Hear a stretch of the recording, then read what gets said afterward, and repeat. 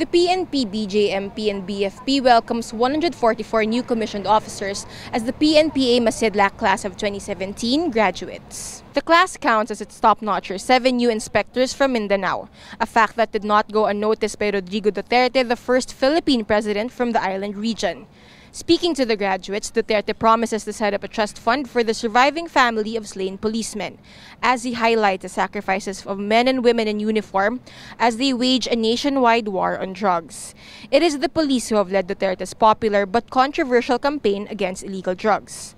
Sitting beside the president on stage is former cabinet member Vice President Leni Robredo, who has turned out to be among the fiercest critics of alleged abuses in the drugs war.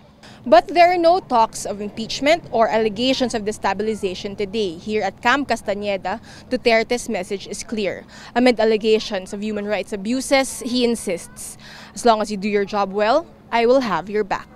Bea Cupin, Rappler, Cavite.